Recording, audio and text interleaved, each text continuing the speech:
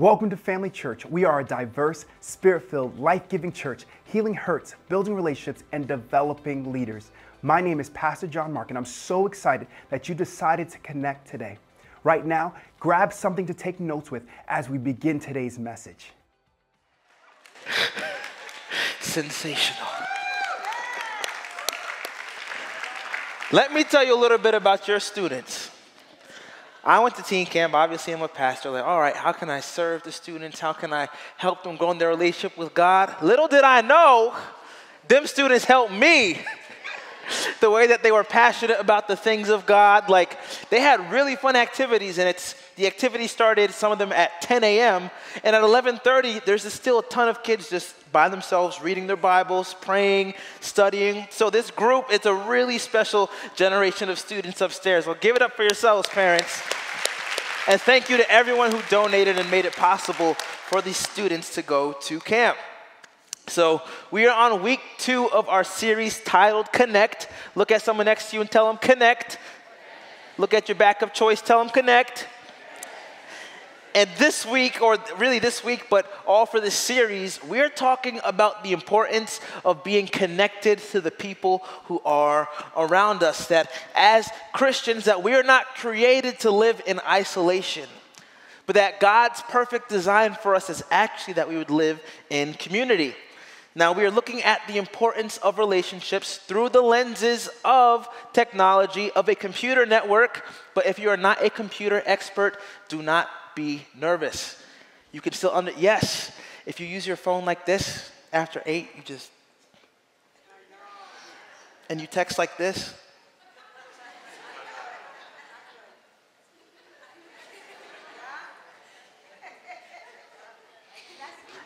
Someone said, ask me, I ain't gonna look. But this series, all we're doing is taking some simple ideas from technology to make it make sense. So this week we are talking about a firewall. Everybody say firewall. And here is the definition of a firewall. It is a network security device that monitors incoming and outgoing network traffic. And here's the important part. It decides whether to allow or block specific traffic based on a defined set of security rules. It decides whether to allow or block specific traffic based on a defined set of rules. And I'm going to change it for the series. It decides whether to allow or block certain people based on a defined set of rules. In other words, the network says a firewall says there are certain things allowed in and other things will be blocked. And how many of you know sometimes people need to be blocked? Y'all amen a little too loud. Whoa, relax. We try to start no fights here. But if you're still not getting this technology idea, I want to show you another way to make it really simple. And I want to use one of my favorite movies known as Troy. By show of hands, has anyone ever seen the movie Troy?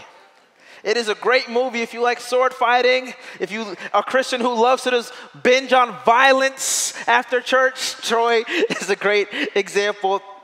And it's really just telling a Greek mythology story. And who here has ever heard of someone named Achilles? Like the Achilles heel? So it's that story.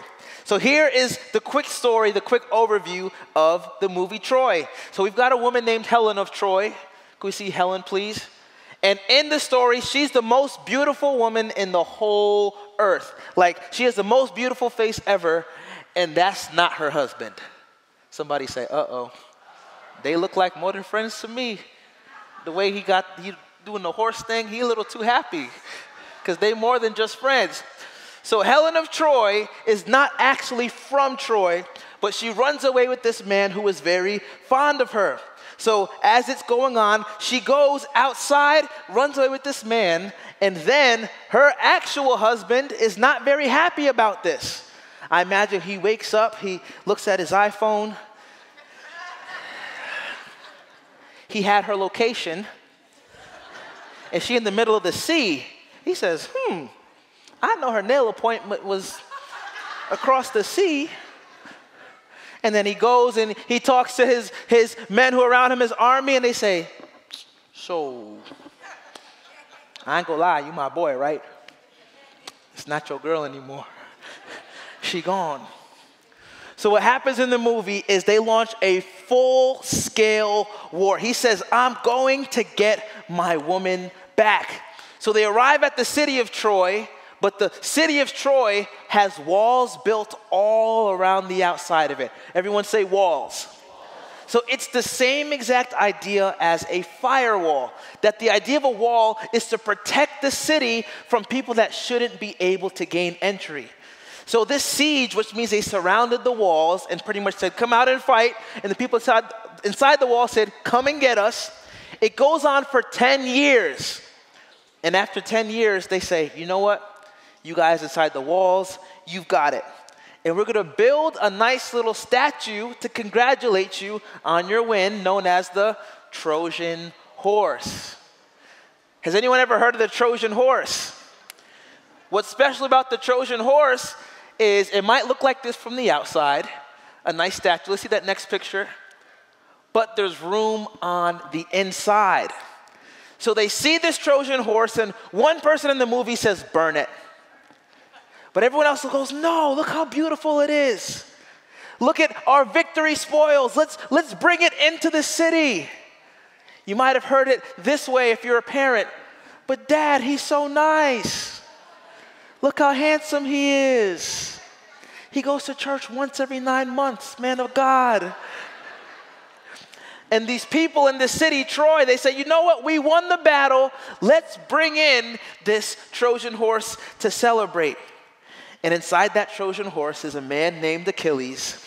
And as the story goes on, because they brought in the Trojan horse, here is how the city ends up looking that same night.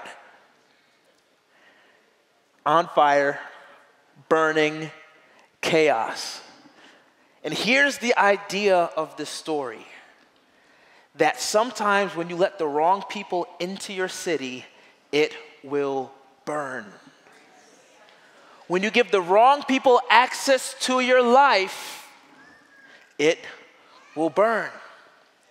That sometimes there are people that are wrapped up in a nice, pretty statue called the Trojan horse, and it looks like, oh, this person is so kind and they're so gentle, but the reality is, inside that person is an idea that is aimed at taking out your city, making your life in havoc.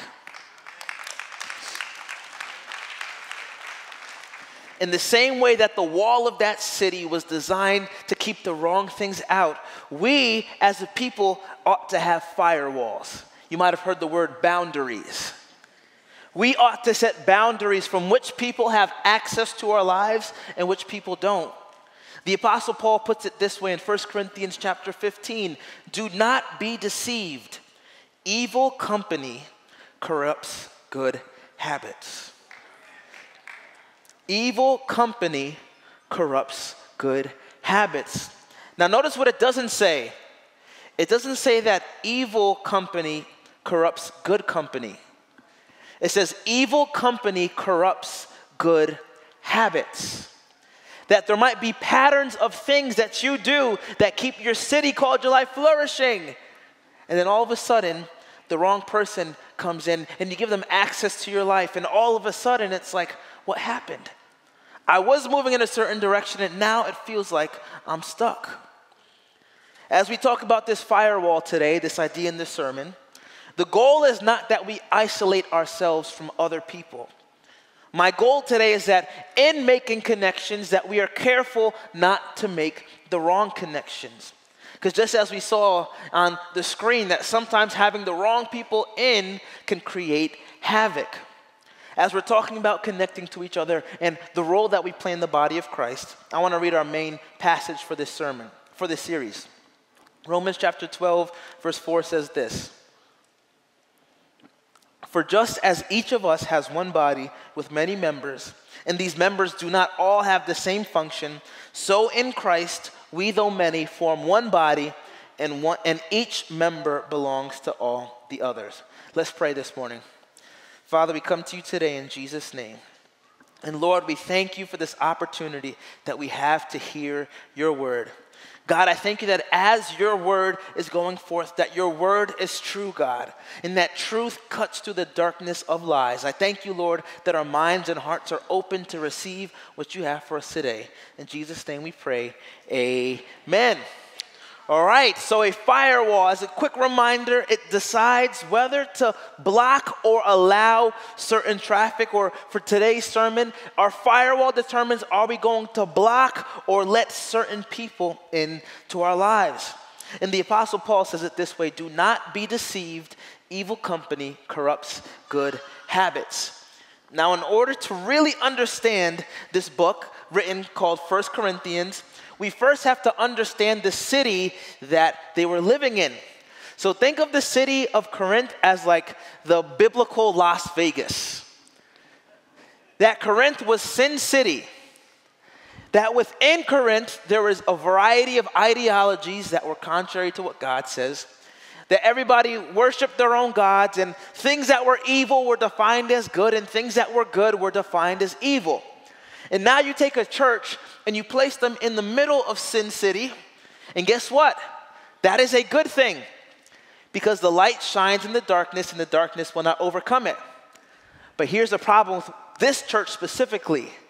They were allowing the wrong people to begin influencing what they were doing. So when the Apostle Paul is saying, do not be deceived, that evil company corrupts good habits, he's saying that there are people who are having influence in your church that are moving you away from what God would have you do, not towards it. And the reality is, this principle applies to our own lives. And we understand this, that sometimes when the wrong person comes around, it'll push you in the wrong direction. How many parents do I have in the room today? Parents, wave at me. Have you ever had your kids excited and they introduce you to a friend? And they say, hey, this is this person. And after 5 minutes, you're like, oh boy. I know where this goes. We definitely not doing a sleepover. And you know it's going to turn into, why don't you ever let me do anything? And you know that this person, although the person might not be bad, that for who your child is and for where they are going, that this person is a sort of a Trojan horse. That this friend is carrying something that my son or my daughter does not need to be influenced by. And the difficult part is that as parents, you are God's firewall. That you are the one placed by God to protect your children. Here's the hard part, even when they don't understand why. The firewall doesn't say, I'm only going to protect you if you agree with what I'm doing. The firewall says, no matter what you may think, I'm going to protect you because I love you. That is the role that the parent plays. And here the Apostle Paul is like a parent writing to his children. He's like, my children, listen to me. Evil company corrupts good habits. You are being corrupted by the world that is around you. And before we get into a mindset of, okay, so do we as a church just isolate and cut everybody off? No. The Apostle Paul makes two distinctions. He says, when it comes to the people, that we are not to cut off people, because anyone can be transformed by the gospel of Jesus Christ. When it comes to the ideas that people bring, there are certain ideas that we ought to reject. There are certain belief systems that do not align with Christianity. And the Apostle Paul is saying, listen, you cannot mix these two things together. It's going to corrupt what is good. If you look all throughout the Bible, God is very clear that when God's people move into a new land, he says, destroy all their idols, all the places of worship. Get rid of all of them. Why? Because you're going to be corrupted by it. Would anyone like to guess what happens when they're like, all right, let's just keep one. Next page. Oh, Lord. Y'all done messed up. And this idea is the same idea that Paul is getting at. That there are things that we should not be giving access to our life because the bad company can corrupt it. We are not to reject those outside the church, but there are certain ideas that we are to reject. And as we look at the point of a firewall in the picture, it becomes very clear. So this is a bad person. Would anyone like to name him? You said Pablo? Oliver. Oliver is a hacker. Oliver wants to steal your credit card information. You know why Oliver cannot steal your credit card information? You've got a firewall. So even though Oliver wants to steal your information, ruin your life, burn down your city, he's not able to because the firewall is doing its job. Oliver has evil intentions and wants to get at what is good, but he's unable to because of a firewall. Let's see the next picture. What's the Christian's name? Jeremy. Jeremy. He's over here. Thank you, Jeremy. Jeremy wants to be attacked by Oliver, but the evil that Oliver has cannot touch Jeremy because he has a firewall. So the firewall stops the ideas from the outside from getting to the inside. And likewise, there are some people in our lives that need to meet the firewall. There are some people that influence you every day that need to meet the firewall. You know what some of these arrows are? You know what a big one is? Gossip. You just, the door opens. Girl, let me tell you. Girl, let me tell you. Those 6 words, hang up. Can you hear me? I can't hear you. Right, you already know where it's going. It is like, oh, it's just all fun and games. Is it? What's God say about gossip? Ruh-roh. And I'm not speaking as one who has it all figured out. Believe me, I've got plenty of work to do till the day I die. But people bring certain things with them that don't belong in your life. And the firewall is what protects us from some of those ideas and things that ought not be there. Let's see that last picture real quick. Will this firewall with a giant hole in the middle of it work? No. What's his name? This Oliver? Oliver is going to get to Jeremy's computer because the firewall is not working properly. You know what a big issue that we might have is with our firewalls? Sometimes it's our heart. It's like, yeah, but if you understood why they are the way they are, then you wouldn't, right? You start to make excuses for the way that people treat you or treat others or talk to you. And believe me, your heart is in the right place. But you can have the right heart and still call a spade a spade. You can have the right heart and still acknowledge that certain things are not okay. And this is the role of a firewall. When we look at this phrase by phrase, the Apostle Paul first says this: do not be deceived. Now this word deceived is not quite don't be tricked. He's literally saying do not be led astray or begin to wander. Do not be led in the wrong direction. Everybody say led. Not like the stuff that makes you cough, like in the wrong type of paint. Led like leader and follower. Who here has a dog that they take on walks? Who here got a dog that they don't walk, but they know they should? He's like, when you take a dog on a wash, I can't speak. I'm disconnected from the Wi-Fi, apparently. When you take a dog on a walk, you attach a what to the collar? A leash. And what's another name for a leash? Starts with an L. Lead. A lead. Does anyone know why a leash might be called a lead? Because wherever you walk, you will lead the dog in that direction. So when the Apostle Paul is saying, do not be led astray, it's like an image of if you are connected to the wrong leader, to the wrong person, you will move the wrong direction. Do not be led astray. There are people in your life that might be leading you in the wrong direction. Like actually. It's not just a cute little like, oh, you know. No, actually. Moving you away from the direction that you ought to be going. And some of you by your face, you're thinking about that person right now. I'm going to look down. Why would he say this to this church? He says it in the second half. Evil company corrupts good morals. In other words, you cannot separate the people you surround yourself with from the life that you're going to live. You cannot separate the people you surround yourself with from the life you are going to live. If you are surrounded by constantly negative people, guess what? You're going to be negative. If you're surrounded by constantly judgmental people, guess what? You're going to be judgmental. If you're constantly surrounded by people full of joy, guess what? You're going to feel joy. If you're constantly surrounded by people who genuinely love you, guess what? You're going to feel that love. You see, this works both ways. When you look at the people that you are closest with and the people that you've brought into your life, I want to ask you, does it look like this picture of a city on fire?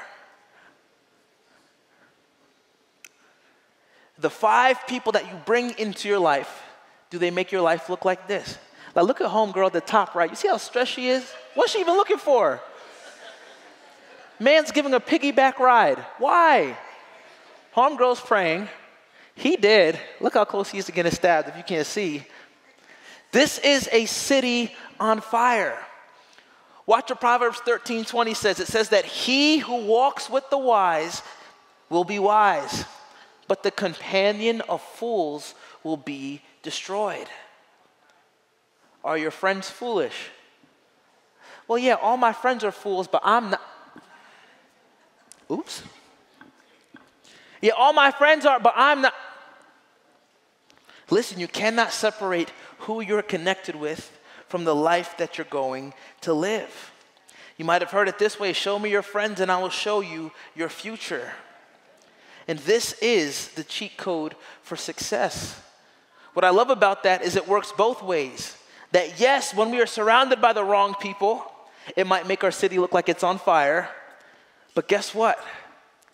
A city on fire, when you bring on the right people, the fires begin to stop. That the woman who's stressed out, I don't know what she's looking for, she might just be enjoying the sunset. That the building on fire, it might be turning into a skyscraper. That the ships that are sinking might become bigger and go back and forth and bring things.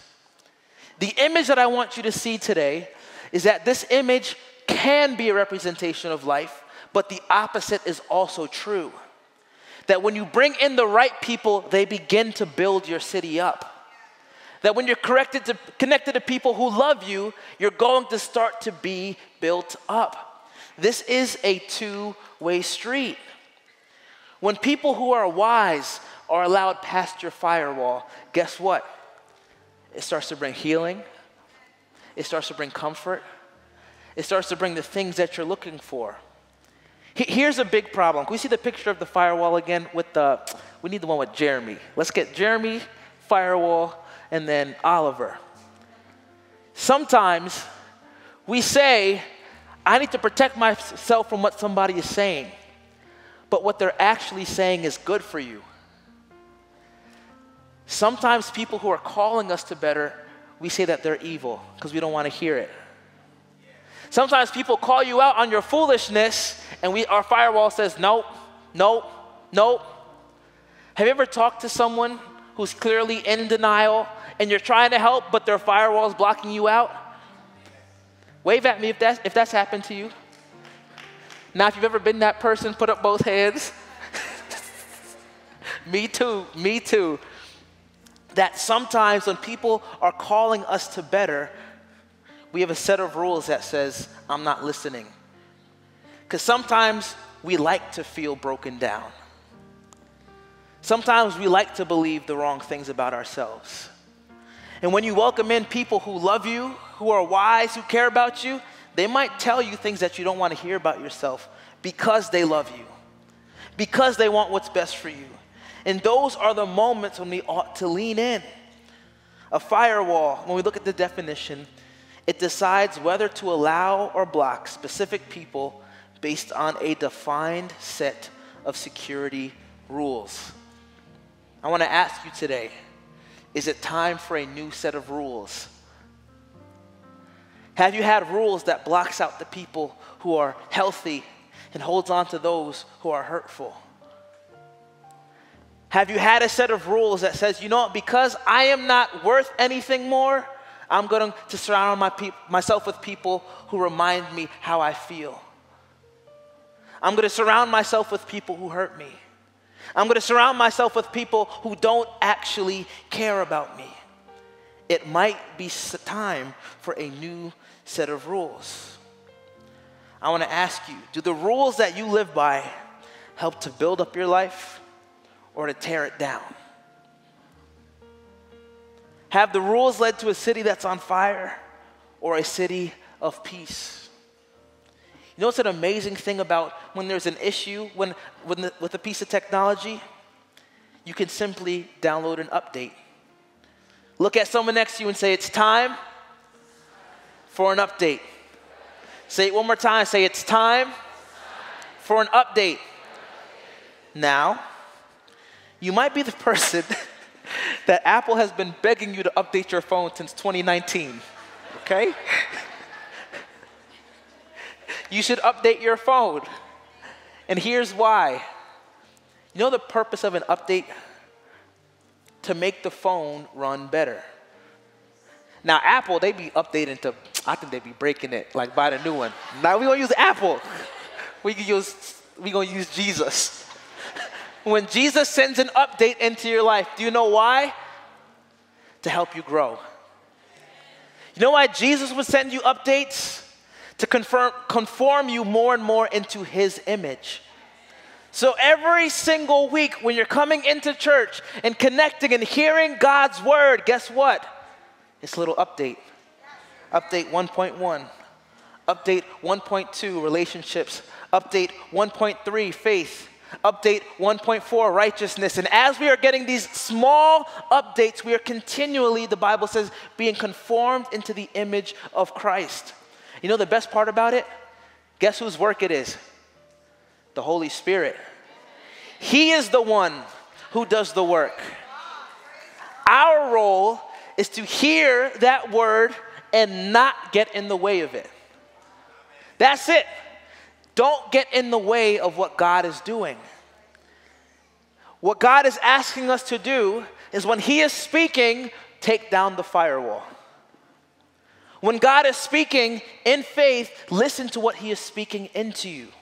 Because the words that God brings are the updates that are making you more and more like him.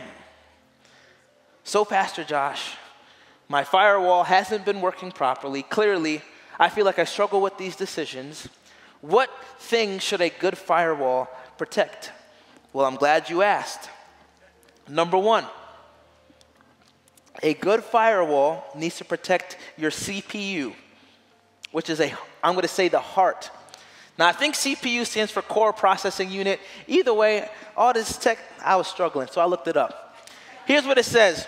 The CPU, or the microprocessor, is the heart of, everyone say heart. It's the heart of any computer system.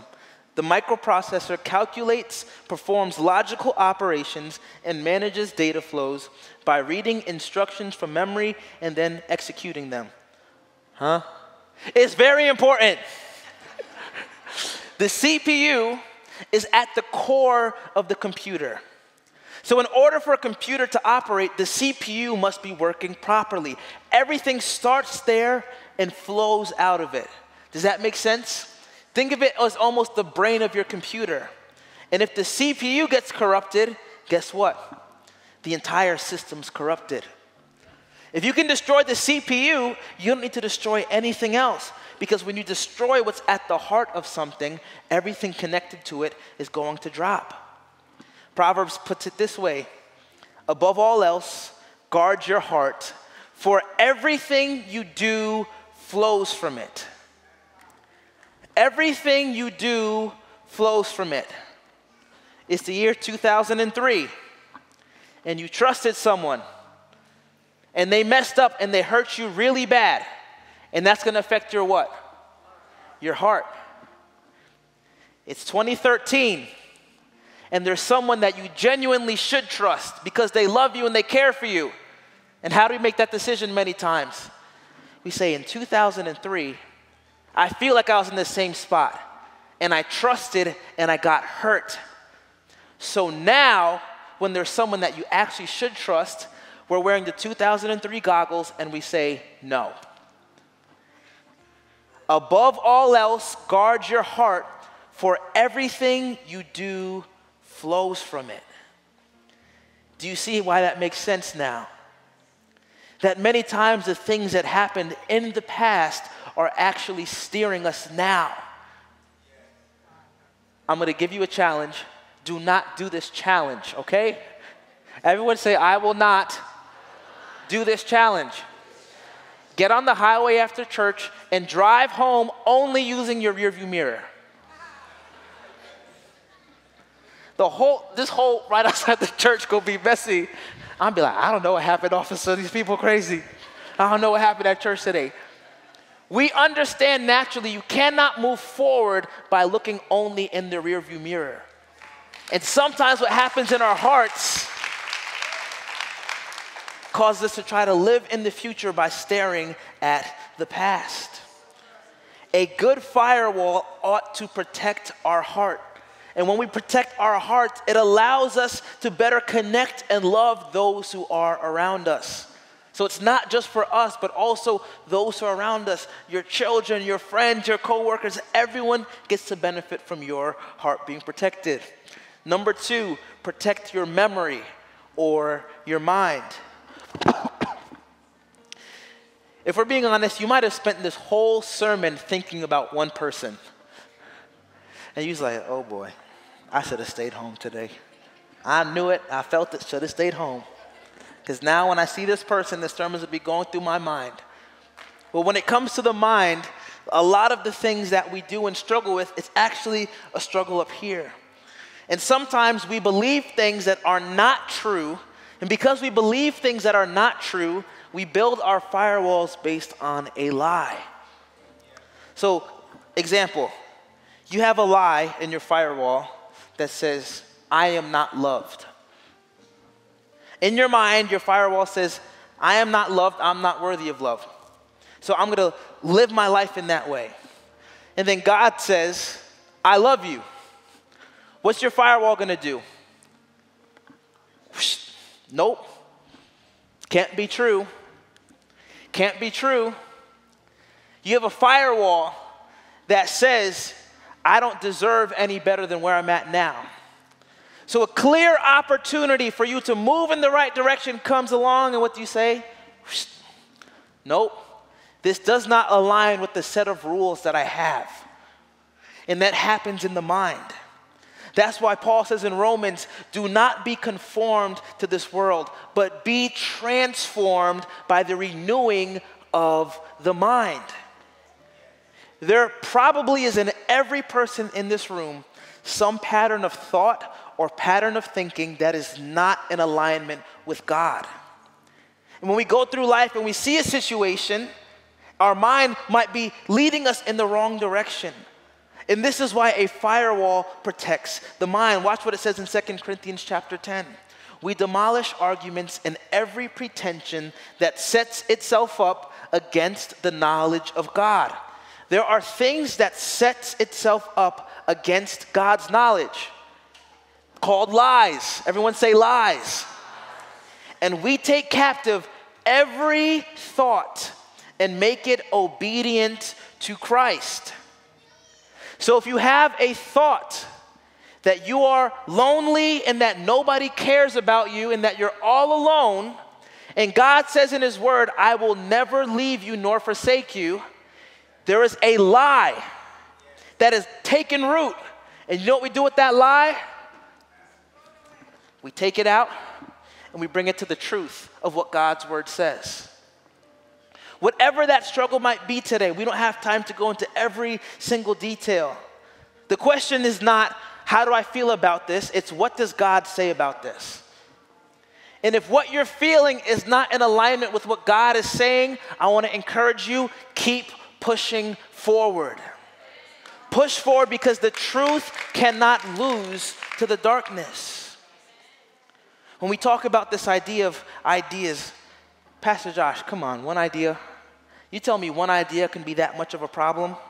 One thought? Are you telling me one person brings one thought into my life and is really going to set a city on fire? Genesis 3. Now the serpent was more crafty than any of the wild animals the Lord God had made. He said to the woman, did God really say you must not eat from any tree in the garden? And it's like ever since then, humanity has this bad habit of taking the word of a serpent over the word of the Lord. And what Paul is saying here, when we talk about taking thoughts captive, it's like these thoughts might pop up. These voices might pop up. Do you really need to go to church? Come on. Do you really need to say sorry? Come on. It was 10 years ago. They ought to grow up. Right? And these thoughts begin to take root. And it actually changes the decisions and the lives that we live. But at the same time, it works both ways. So you're reading your Bible and maybe there's an area of unforgiveness and you read this line that says, forgive others as Christ forgave you. And it says, oh shoot. The basis for forgiveness does not talk about what the other person did. It talks about what Christ did. And what Christ did isn't going to change. So if Christ already forgave me, according to his word, we ought to forgive others. So now you can't leave church without that idea in your mind. We've all got that idea in our mind, right? You're all like, shoot, I should have stayed home for real. This is the nature of God's word. When our firewalls are set up in the right way, we let the truth in, and that protects our minds. Number 3, we borrow perspective. Sometimes you might feel like your firewall is so jaded that you're unable to see what is right and what is true. Proverbs 24:3. Through wisdom a house is built, and by understanding it is established. By knowledge the rooms are filled with all precious and pleasant riches. A wise man is strong. Yes, knowledge increases strength. So that 4 means everything I just said depends on this. By wise counsel you will wage your own war, and in a multitude of counselors there is safety. In a multitude of counselors there is safety. You know what one of the best phone calls you can make is to a trusted friend? You dial them, and you say this. This is a good start to a phone call. Am I crazy or... And you know what a good friend will say? Yes, you are. Yes, you are. Because sometimes in a moment, we might feel for sure that something is wrong or messed up or we ought to act in a certain way. But when you call your wise counsel, they will talk you off that ledge. And this is the importance of having wise counsel around us. Now, I have in my notes because I've done it before. You call wise counsel and they say what you don't want to hear. It's like, let me call someone else. You go through your whole contacts list like, all right, God, you got it. I'm wrong here. When we talk about this firewall and having proper relationships that we're connected to, my main point is this today. It's not just about connecting to the right people sometimes. Sometimes we need to be honest with ourselves and say, we're connected to some people that are no good for us. That sometimes we're connected to people, and yes, it hurts to admit it, to people that don't have our best interests at heart. But you know what I love about this sermon series? It's not the idea that God's going to take away a relationship and you'll be by yourself and have nobody. But everyone look around the room real quick. Look around. We're all on the same team here. We're all unified under one body because of what Jesus Christ did. So in those moments where you might be feeling like you're lonely, the Bible says in Proverbs, if one wants to have friends, first show yourself to be friendly. Shake someone's hand after church. And it's like no one wants to shake my hand, just karate chop them and be like, you're going to shake my hand. Bring them down in Jesus' name. Now, as we talk about these relationships that are formed, the same way one thought can take things off the edge and off the wrong way, you never know how one friendship at church could change your life. You never know how going to one ladies' reflect night can change your life forever. Because what happens at times like that? They talk about a struggle, and it's like, I've been struggling with blank. And then 30 people at the same time, girl, me too. And now you're not walking this journey alone. That is the design of the church. And maybe you're here today and you feel like you're disconnected from church, like you've never given your life to Jesus. Well, I want to give you an opportunity to do that today. And we do that by praying a prayer that goes like this. Repeat after me. Say, Dear God, I come to you today just like I am. I believe that Jesus Christ is my Lord and my Savior. Jesus, I believe that you died and rose for me. Come into my heart, come into my life to change me and make me new. In Jesus' name, amen. Amen. My name is Pastor John Mark, and I'm so glad we were able to connect together today. If this impacted you in any way, I need you to do a few things for me. I need you to like and subscribe to this channel and head over to familychurchny.com to take your next steps.